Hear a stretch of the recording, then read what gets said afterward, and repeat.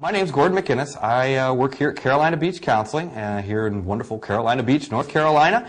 And today we're going to talk about how therapy can help you cope with anxiety. Well, therapy helps in a variety of different ways. One, it helps to identify real versus imagined causes of your anxiety.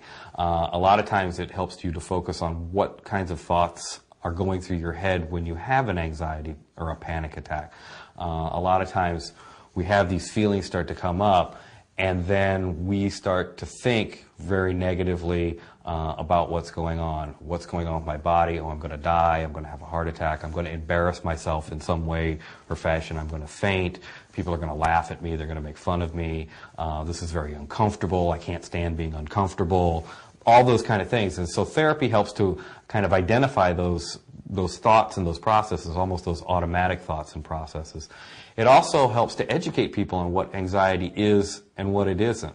A lot of time anxiety, it starts as, it's a brain issue. It starts out as a brain issue. You have various parts of your brain. One's called your amygdala, and it's a small almond-shaped size portion of your brain that is your early warning detection device. And what it does is it basically picks up things from the environment, and it starts the fight or flight symptoms. It starts the fight or flight process going. Whereas if, like, let's say you see a bear in the woods, your amygdala is going to fire off. That's danger. It's going to give you a shot of adrenaline so that you get prepared to either fight or flight. Well, you're probably not going to fight the bear. You're going to run from the bear, okay?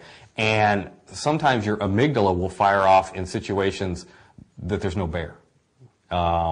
And it misinterprets cues within your environment. Well, your amygdala kind of sits next to your what's called your limbic system, which is where your emotions are processed, and your hippocampus, which is where your memories are processed. So your amygdala looks at, when have we ever been in a situation like this before? What are the feelings that we're supposed to go along with this? And it does it all what's called pre-consciously, or does it before your conscious brain can kick in and say, oh, no, we don't really have to worry about this situation. It's already started this whole process going. You've already got this adrenaline rush going. You've already started to have the symptoms. Maybe your palms are sweating. Maybe you feel keyed up. Maybe you're starting to breathe funny. And there's a variety of different physical issues that are going on that therapy helps you to identify what those are and kind of take the mystery out of them. Like your heart beating fast. Well, your heart's designed to beat fast. I mean, if you go jogging or do strenuous exercise, your heart's going to beat fast. And people worry that I'm going to have a heart attack. Well, actually, when you have a panic attack or an anxiety attack, it's the opposite of a heart attack. A heart attack is when your heart stops beating or just quivers. A panic attack is your heart beating more quickly. And so people worry about, am I going to faint, because they feel dizzy.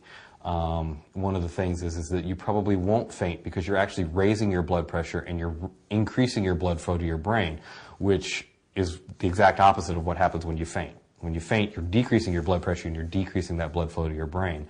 When you increase it, what's really happening is that you're probably not going to faint. The dizziness usually comes from because you've changed your breathing pattern and you've changed your oxygen and CO2 content in your blood, and so it kind of gives you that dizzy, kind of weird feeling. So again, therapy can help with that. Therapy also helps with managing stress, teaching you how to manage stress, teaching you how to use appropriate relaxation techniques.